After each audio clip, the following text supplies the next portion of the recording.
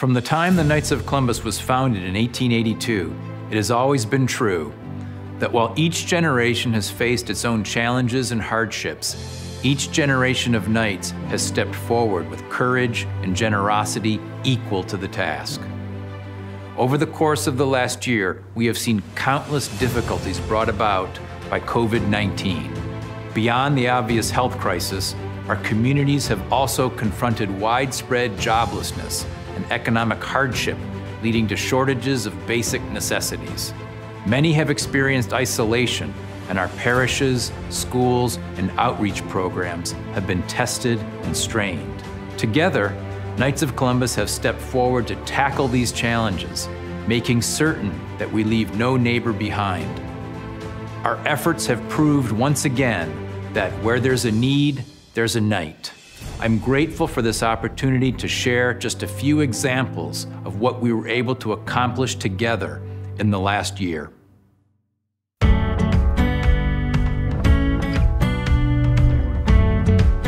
The Knights of Columbus have become guardian angels, not only here at St. Martin's for the Little Sisters, but around the country.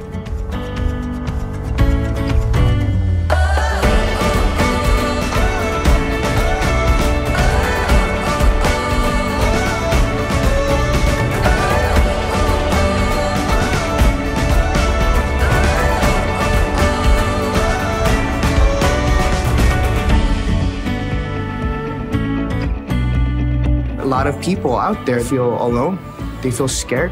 And so this is really putting our faith into practice to let them feel a little bit of consolation and that they are not left behind.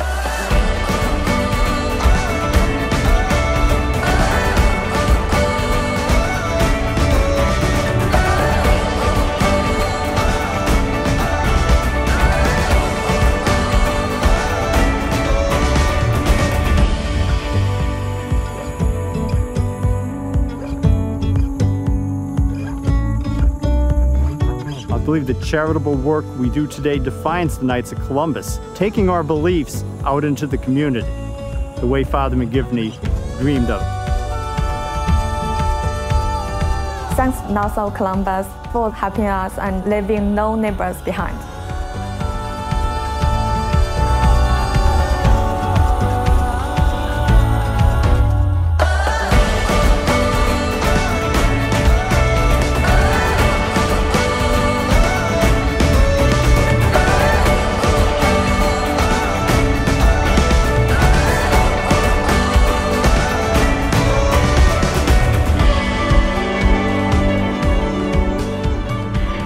Señor nos pone ángeles, como son los caballeros de Colón que nos han ayudado con miles de dólares.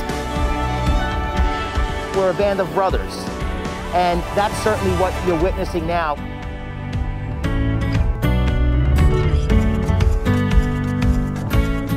Thank you, Brother Knights, for all you have done and for all that you will continue to do.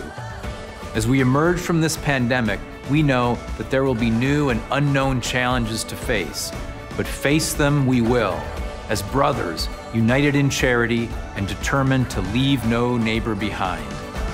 Vivat Jesus!